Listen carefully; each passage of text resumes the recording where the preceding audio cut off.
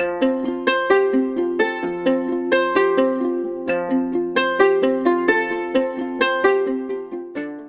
Saturday that precedes the Pentecost Sunday is celebrated as the feast of Mary, Queen of Apostles.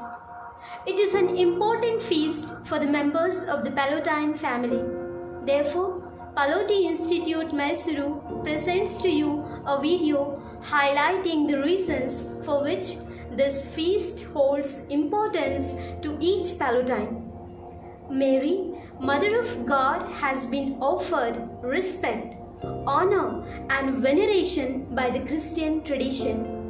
She became the person most revered and honored as she welcomed the plan of God to become the mother of Jesus. Mary is our mother too. She shows us the way to follow Christ as she has done while being here on earth. We believe that she continues to be our model and our mediator before our God. Vincent, from his childhood, cultivated a tender and great devotion to Mary. His affection towards her only grew in leaps and bounds over the years. He often meditated upon the last words of Jesus from the cross, entrusting her to the Apostle John and him to Mary. She played a leading role in gathering the apostles and disciples in prayer to wait for the outpouring of the Holy Spirit in the upper room. Among the many titles attributed to Mary, the title Mary, Queen of Apostles was very dear to Pallottine. He began to mention this title in his letter written to Sister Maria Francisca Sperelli in 1833. Vincent, in fact, had a desire to be counted among those disciples of Jesus gathered in the upper room. Vincent placed this newly founded Society of the Catholic Apostolate under the protection and patronage of Mary, Queen of Apostles in 1835. Vincent saw in Mary a powerful source of protection by her intercessory role. The newly founded pious society, the Union of the Catholic Apostolate, urgently needed Mary's powerful intercession so that the union may obtain all the necessary graces to achieve all the apostolic and spiritual objectives that it etched for itself. Thus, the union may exist always in the church and may spread rapidly in proportion to the needs of the souls in every part of the world. Mary is also an efficacious example in the works of charity and zeal. Even though she was neither a priest nor apostle, she occupied herself with such perfection and fullness that she merited a glory even greater than that of the apostles. In her, all priests and laity of every state, rank and condition will be inspired to imitate Jesus the Apostle in all endeavors for the greater glory of God and the good of oneself and one's neighbor. We all look for models in life, isn't it?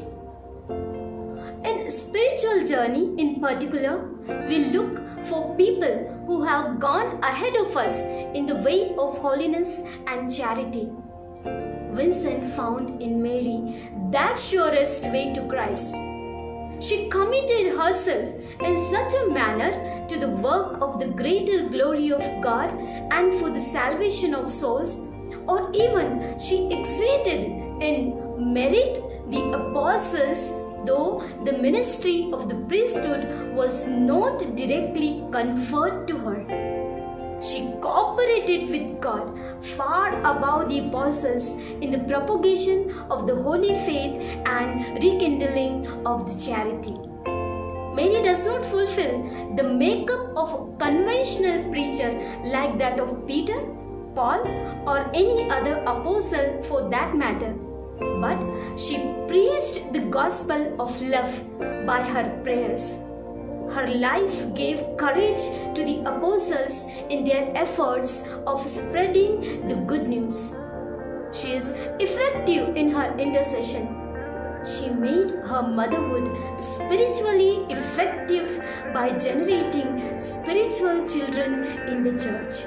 New foundation by Reverend Father Tommy Churathil SSC and Reverend Sister Chandrika CSSH, known as Cenacle Sisters of Sacred Heart, seeks to deepen, adapt, and constantly develop this spiritual insight of Saint Vincent Pallottine in the church.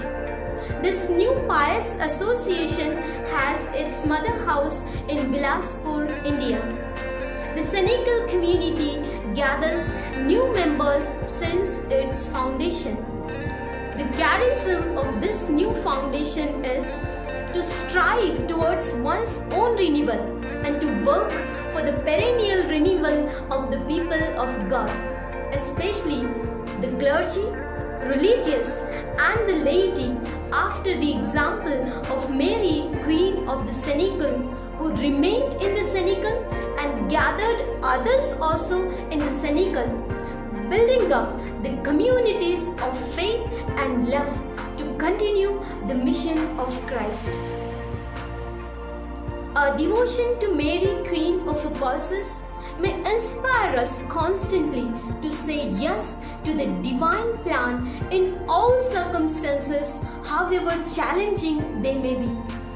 May we understand the strength of prayer with Mary in today's Cenacle, such as in our homes and in our communities. May we learn new lessons from her to be more and more humble and obedient to the plan of God for the salvation of the world. We entrust the Cenacle Sisters of Sacred Heart, the new initiative of the Holy Spirit, to the maternal intercession of Mary, Queen of the Apostles, that she may inspire them to become a new source of strength for the suffering humanity.